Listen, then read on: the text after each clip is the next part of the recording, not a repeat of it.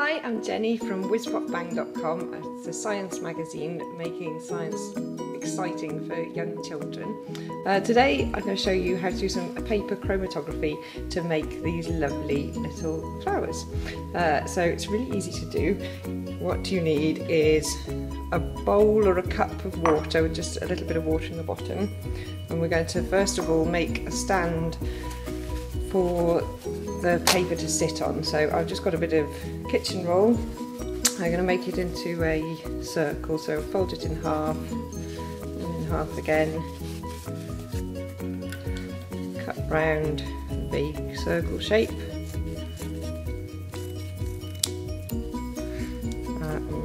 See how big my circle is, it's not bad.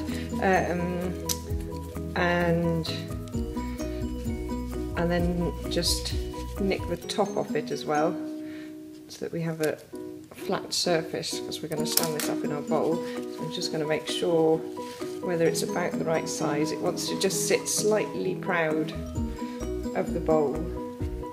That should about do.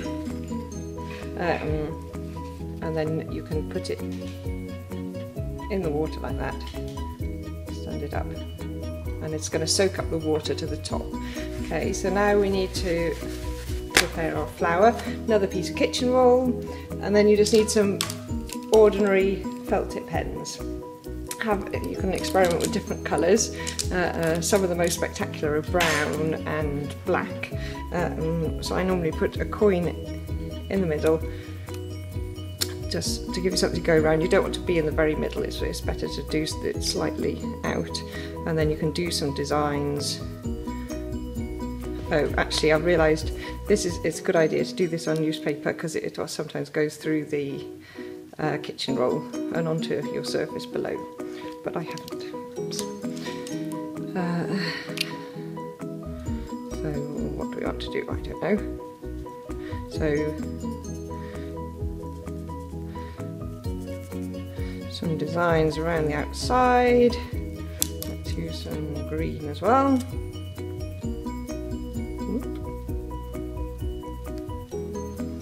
Do any pattern you like, really, don't need very much colour, really simple. Okay, and there we have it, and now all we're going to do is put that on top of our bowl, so the water's already reached the top, it's wicked up to the top, and I'm just going to place that in the middle with the coin still on, so that it just weights it down and makes sure that it presses against the wet kitchen roll underneath. And what's going to happen is that the water is going to soak into the kitchen roll from the middle and just spread outwards, and it's going to take the colours with them. And as we go along, we're going to see how those colours spread out. So I'm just going to leave it now. I might do a time lapse and you can see what's happening.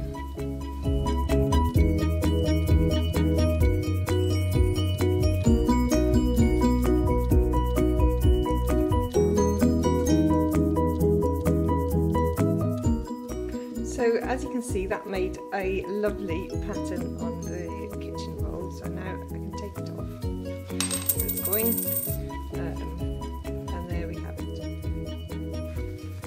Beautiful. And what's happening there, the science behind that is that the ink dissolves in the water and takes the water takes the ink with it as it goes, and the different kinds of ink get taken out at different rates.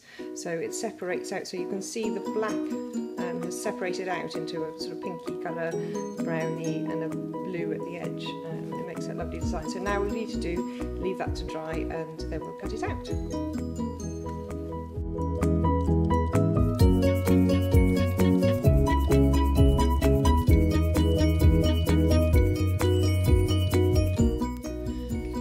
All we need to do is cut them out. So just do it a bit wiggly, or you can do it just straight, cut them out. And it's a great way to involve science and art together, which are often surprisingly quite mixed, because there's so many beautiful things in science, but I think there's quite quite a lot of overlap actually, and it's fun to combine it with something crafty as well. Make some flowers. Just cut around them, and they actually use this technique in forensic science to tell what ink has been used. So if there was a message written at a crime scene, they could work out which pen was used by comparing the chromatography traces of the message, the pen used in the message, to several other pens, and seeing which one produced the same pattern. So it does have some uses as well. Okay, nearly done. Right, and then just need a pipe cleaner, and I'm going to put the two together, just crumple them up a bit. Maybe that one, a bit more, the smaller one, do that one on the outside, and just bend the pipe cleaner around the middle until you have